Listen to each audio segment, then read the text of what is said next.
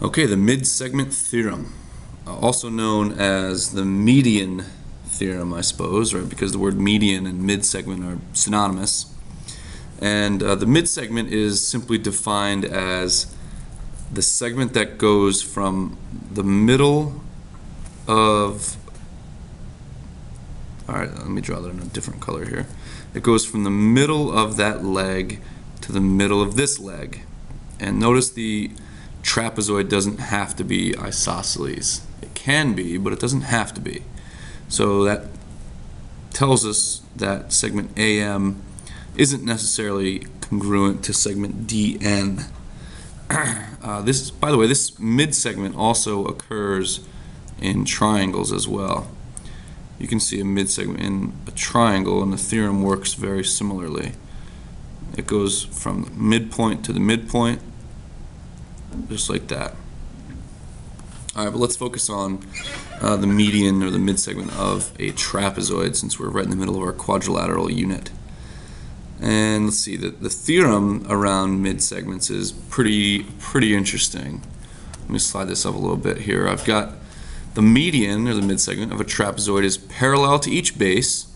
Alright, so that's pretty important. It means this is parallel to everything. Alright, they're all parallel. And its length is 1/2 the sum of the length of the bases. So its length, segment MN, is equal to 1/2 the sum of the length of the bases being the top and the bottom. So the mid-segment theorem literally says that segment MN is parallel to segment AD, which is parallel, of course, to segment BC, and it says that, this is kind of like more important, I think, that the length of the mid-segment is half of the sum of the two bases. It's basically equal to the average of the two bases, if you will. Alright, so let's use this thing. We'll answer some questions about it. Find the length of the mid-segment of this trapezoid. So right now we're looking for the length of the mid-segment right in here. Alright, and we already said that the rule is pretty simple, right? The mid-segment is equal to 1/2 of the sum of the bases. So we're looking for segment AB. I know the length of segment NK and ML. Alright, so all I want to do is just add those two together. Let's see, that's going to be 27.6. So 27.6 is that sum, and I cut that in half, and let's see, I get, oh, I don't know, 13.8, I guess. That sounds right. Yeah, so that's 13.8 units. Alright, that is the length of our mid-segment. And remember what that mid-segment means. That's another word for median. Median we've used before when we were looking at data and stuff like that. Mean, median, mode, and range. That is kind of implies the word middle, right? It's cutting each leg in half, and that's why it's parallel, and that's why it holds true with this idea. Number 2. Alright, find the length of segment TU.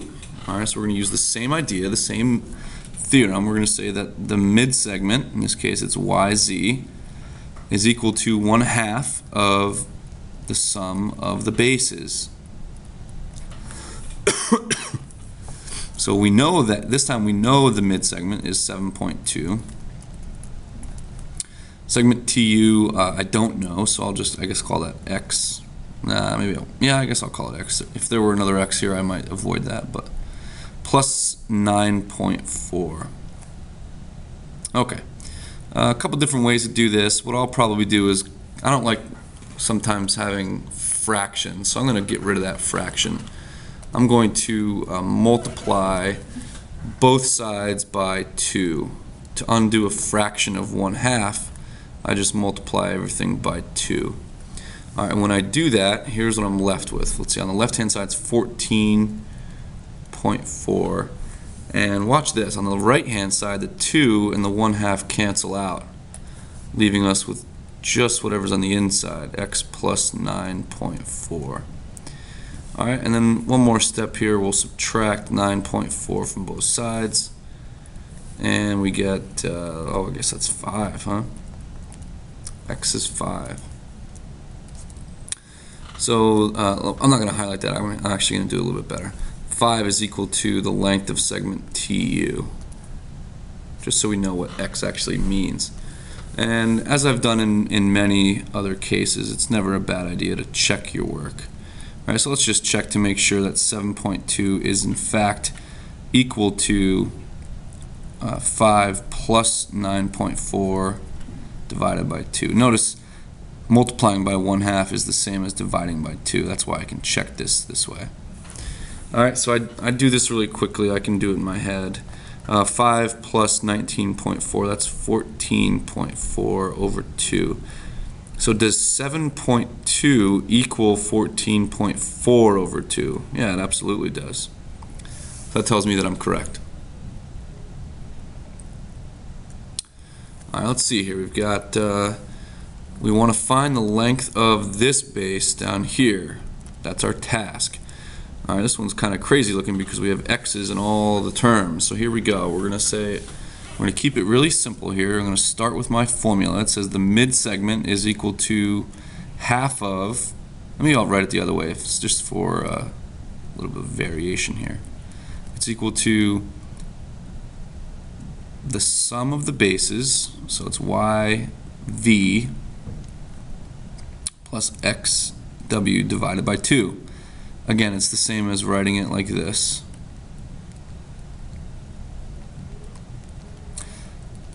Nothing different there at all. Multiplying by 1/2 or dividing by 2 are exactly the same. Just for a little variation's sake, I'll write it this way. All right, so we plug in all the stuff that we know. We know 33x minus 1 is equal to, let's see, segment YV has a length of 40x plus 1. Segment XW has a length of 25x minus 2, all over 2. All right, so again, there's a 2 on the bottom. I don't want that there. I'm going to probably want to get rid of that. So I'm going to multiply both sides by 2. That clears out this thing. Over here, I need to put that in parentheses. It's 66x minus 2. It's a distributive property. Over here, we've got just the numerators left, nothing else. Now just all algebra from here, right?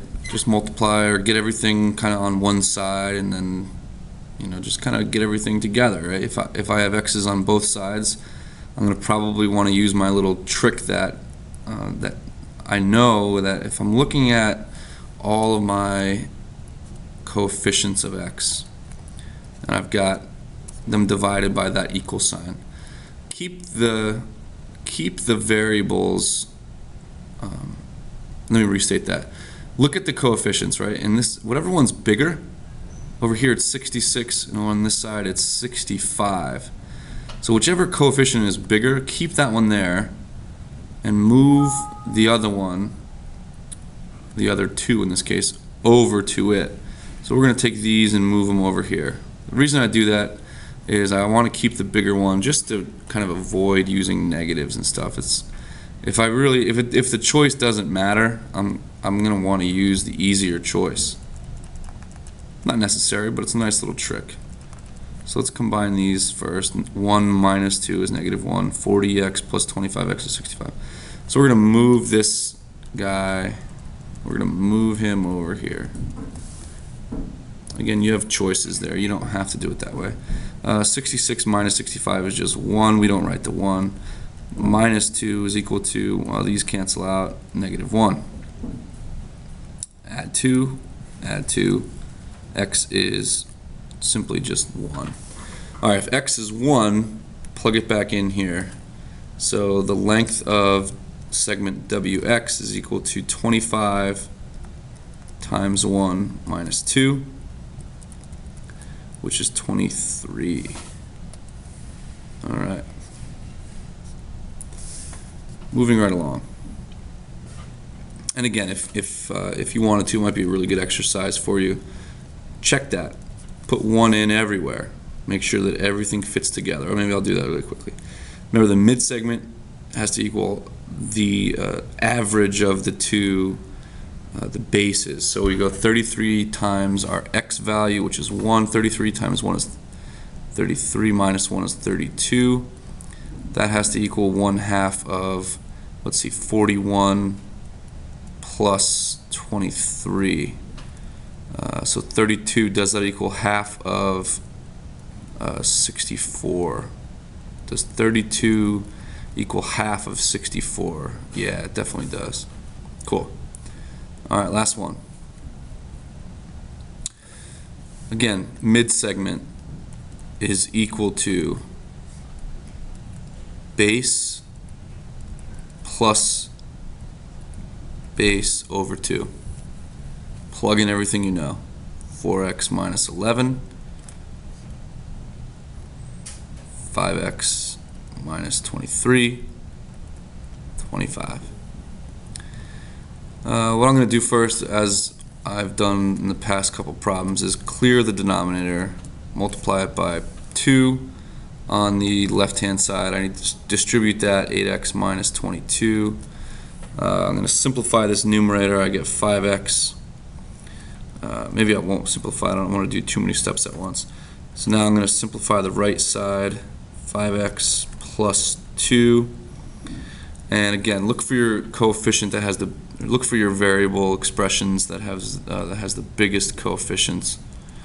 Keep that one where it is. 8 is bigger than 5, so move the 5 over. They cancel, leaving us with, let's see, 3x minus 22 equals 2. Add 22, so 3x equals 24. Divide by 3. Divide by 3. I get x is 8. The problem is find the length of the mid-segment. Find the length of the mid-segment, which is hg. hg is given as 4x minus 11. So it's 4 times 8 minus 11. 4 times 8 is 32. Minus 11 is, let's see, 32 minus 11 is 21, right? Yeah, 21. So segment HG is 21 units long. And again, if you wanted to, I'm not going to, but if you wanted to, you can check that to make sure that it fits. So you just plug in, oh, I guess I'll do it. So you plug in 8 right here, so that's 40 minus 23. 40 minus 23, that's 17. And the mid-segment's 21, so does 21 equal half of 17 plus 25? So does 21 equal half of, let's see, was that 42? Is 21 half of 42? Absolutely. All right, so again, this is sometimes called a median. I've always called it a mid-segment. And it doesn't only appear in trapezoids, it also appears over here in triangles. And the rule is kind of the same, right? Maybe in a different video I'll focus more of my attention on that, but since we're in the quadrilateral unit right now, we'll focus just on the trapezoids.